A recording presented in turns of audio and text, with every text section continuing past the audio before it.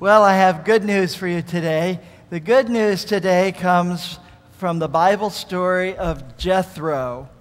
Most of you don't know a lot about Jethro. If you know anything at all, it was probably only that he was Moses' father-in-law. But today, we're going to learn a little bit more about Jethro. I think you'll see there's some amazing good news here.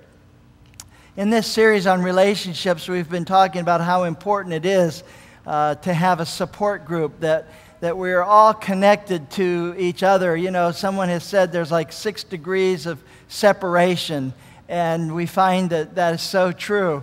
We all are connected in one way or another, and we just are thankful for that. It's actually a blessing that we have this type of connection. Jethro was a great advisor, and we all need advisors, don't we? When you go off to college, you are immediately given an advisor to help you with your course of study, and that advisor teaches you what classes you need to take and where you need to live and all those kinds of things, and we're thankful for our advisors. Well, we have advisors, all of us, around us. Sometimes the advice that we get is good advice. Sometimes it's not so good advice. Sometimes we wish people didn't give us the advice. But there are those who are willing to give us advice.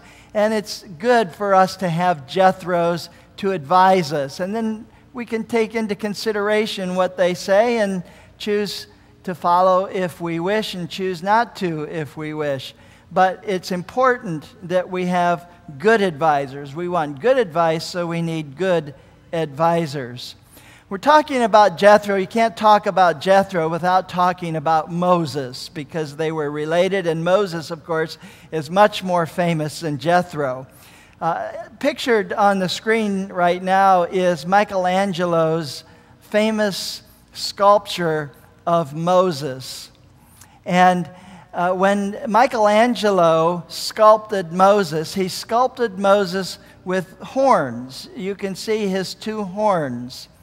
And he did that because the only Bible Michelangelo had was the Latin Vulgate Bible.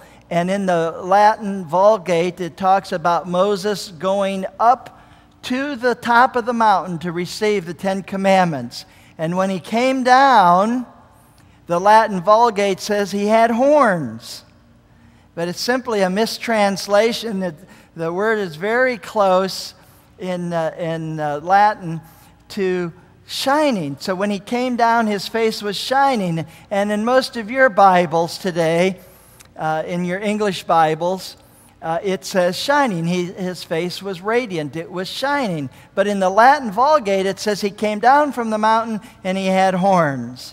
So this most famous sculpture in the entire world is based on a mistranslation. Isn't that just almost amusing? Well, the story of Moses has some very serious implications. You remember the story of Moses. He was an Egyptian princess, finds the baby Moses. There had been a decree to kill babies, and so she wanted to protect her son. And so she put him in the bulrushes. And then this Egyptian princess comes along and finds baby Moses. So the mother of Moses did a good thing by abandoning her child and putting them in a basket in the bulrushes. And the Egyptian princess finds the baby Moses. And so this male baby is not executed. And the male baby grows up. He's an Israelite, but he's living in the land of the Egyptians. And he's convicted that his people are not being treated correctly. And one day he sees an Egyptian beating an Israelite, and he steps in, he tries to stop the beating. The Israelites, of course, were slaves, and the master was beating this slave, and he stepped in and he actually killed the Egyptian. Well, knowing that now he was going to be executed for the deed that he had done, Moses decided to flee. So Moses fled to Egypt, and he sought sanctuary in the land of Midian. And that's important because the story of Jethro comes about from the land of Midian.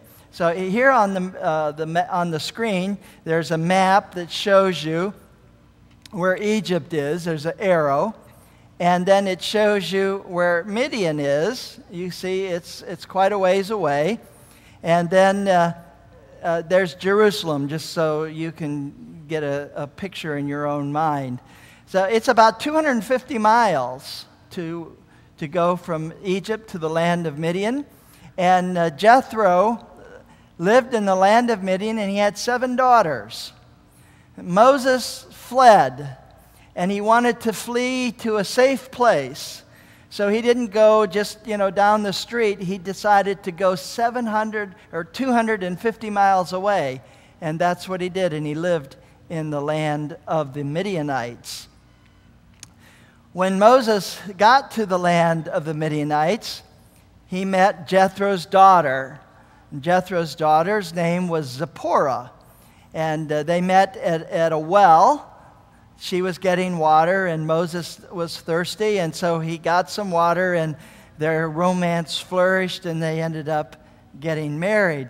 Now, Moses had to pay a dowry, and of course, being someone on the run, he didn't have a lot of money, so he promised to work for Jethro for his daughter's hand in marriage. And so he tended sheep for his father-in-law to be. And while he was tending sheep, he got visited by the Holy Spirit, and there was the burning bush experience that you've known about, most of you, since you were a child. And so God talks to him. He says to take off your shoes because you are on holy ground. And God says, I want you to go back to Egypt, and I want you to deliver my people. Well, Moses was 80 years old when this occurred. He went back to Egypt. The Bible tells us that he was told that those who wanted to kill him were all dead. But Moses was 80 years old. He died at 120. It's not like he lived to be, 500-600 years old. He died not too much older than most of us will die. So he was 80 years old now. So he's an old man, and that's important to know in this story.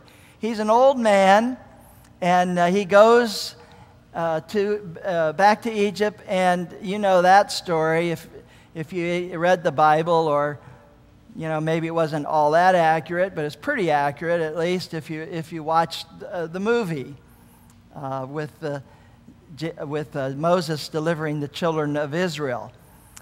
Well, he went back to Egypt after he had this encounter with the burning bush. He met Jethro, the father, his father-in-law, and Jethro has a heart-to-heart with him. He talks, and this is what he says.